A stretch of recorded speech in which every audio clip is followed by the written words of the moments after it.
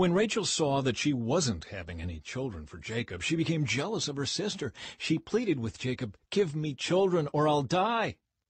Then Jacob became furious with Rachel. "Am I God?" he asked. "He's the one who has kept you from having children." Then Rachel told him, "Take my maid Bilhah and sleep with her. She will bear children for me, and through her I can have a family too." So Rachel gave her servant Bilhah to Jacob as a wife, and he slept with her. Bilhah became pregnant and presented him with a son. Rachel named him Dan, for she said, "God has vindicated me. He has heard my request and given me a son." Then Bilhah became pregnant again and gave Jacob a second son. Rachel named him Naphtali, for she said, "I have struggled hard with my sister, and I'm winning."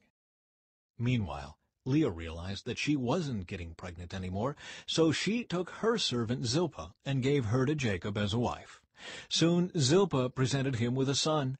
Leah named him Gad, for she said, "How fortunate I am." Then Zilpah gave Jacob a second son, and Leah named him Asher, for she said, "What joy is mine! Now the other women will celebrate with me." One day during the wheat harvest, Reuben found some mandrakes growing in a field and brought them to his mother Leah. Rachel begged Leah, "Please give me some of your son's mandrakes." But Leah angrily replied, "Wasn't it enough that you stole my husband? Now will you steal my son's mandrakes too?"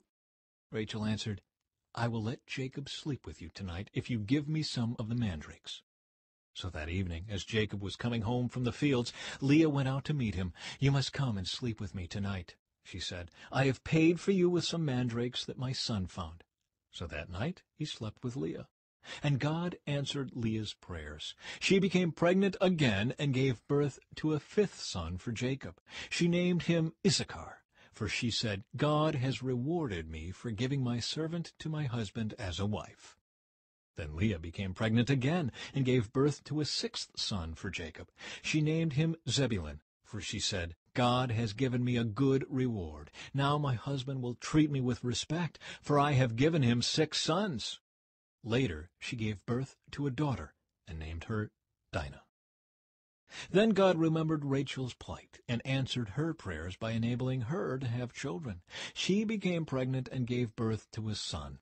"God has removed my disgrace," she said, and she named him Joseph. For she said, "May the Lord add yet another son to my family." Jacob's wealth increases.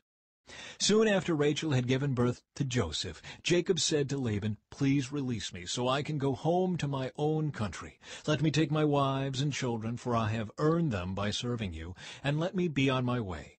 You certainly know how hard I have worked for you."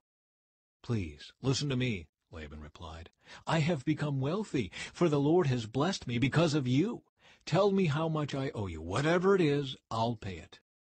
Jacob replied, "You know how hard I've worked for you, and how your flocks and herds have grown under my care. You had little indeed before I came, but your wealth has increased enormously. The Lord has blessed you through everything I've done. But now, what about me? When can I start providing for my own family?" "What wages do you want?" Laban asked again. Jacob replied, "Don't give me anything. Just do this one thing, and I'll continue to tend and watch over your flocks. Let me inspect your flocks today and remove all the sheep and goats that are speckled or spotted, along with all the black sheep. Give these to me as my wages. In the future, when you check on the animals you have given me as my wages, you'll see that I have been honest. If you find in my flock any goats without speckles or spots, or any sheep that are not black, you will know that I have stolen them from you." "All right," Laban replied. "It will be as you say." But that very day Laban went out and removed the male goats that were streaked and spotted, all the female goats that were speckled and spotted or had white patches, and all the black sheep. He placed them in the care of his own sons, who took them a 3 days' journey from where Jacob was. Meanwhile Jacob stayed and cared for the rest of Laban's flock. Then Jacob took some fresh branches from poplar, almond, and plane trees and peeled off strips of bark, making white streaks on them. Then he placed these peeled branches in the watering troughs where the flocks came to drink, for that was where they made it. And when they mated in front of the white-streaked branches, they gave birth to young that were streaked, speckled, and spotted. Jacob separated those lambs from Laban's flock, and at mating time he turned the flock to face Laban's animals that were streaked or black. This is how he built his own flock instead of increasing Laban's. Whenever the stronger females were ready to mate, Jacob would place the peeled branches in the watering troughs in front of them. Then they would mate in front of the branches. But he didn't do this with the weaker ones, so the weaker lambs belonged to Laban, and the stronger ones were Jacob's.